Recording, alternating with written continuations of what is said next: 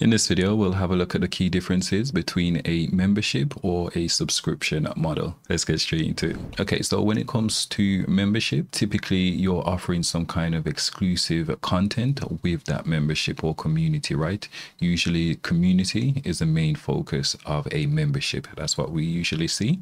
All right, whereas with a subscription, so typically you're periodically offering access to content. So which business model you choose will be based on your business objective, right? And your goals as well. So typically when it comes to membership, that usually lasts longer for many reasons, which we'll cover in a second, right? Whereas with subscriptions, it's typically shorter than memberships, right? That's why with a lot of software company, they're focusing more on a community as well. So they want to get that membership aspect in the mix, which makes sense.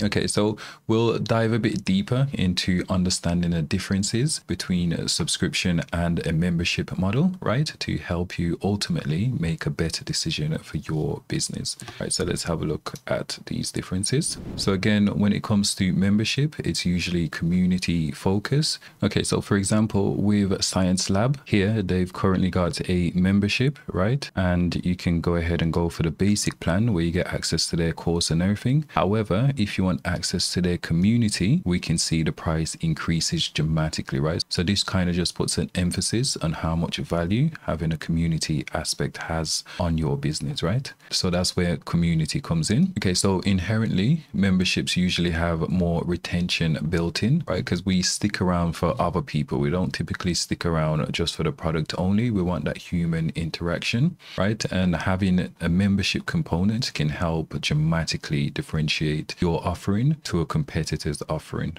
With memberships as well, you also get the benefit of user-generated content. So there's been times in the past where I've run a membership site and let's say a particular member had an issue with the theme that we're selling at the time. Another member would actually jump in and help that particular member resolve their problem without us having to do anything.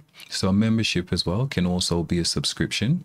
You can also add a subscription component to your membership, just like the example we just showed, right? When it comes to subscription, this is usually transactional. For example, I pay for my Netflix subscription. There isn't a community element to it as such, right? I just pay for my subscription.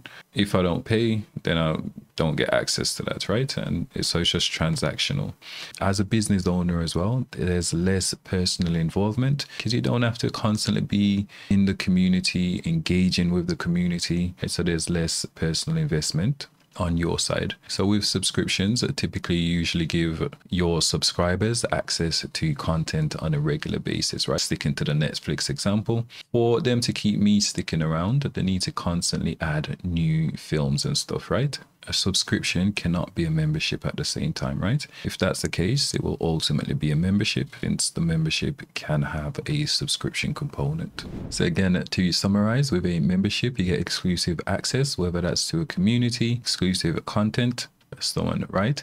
Whereas with a subscription, you'll get access on a regular basis, and typically there isn't that community component involved. Hopefully this video has allowed you to better understand the differences between a subscription and a membership model, and now you can go ahead and choose an appropriate one for your business.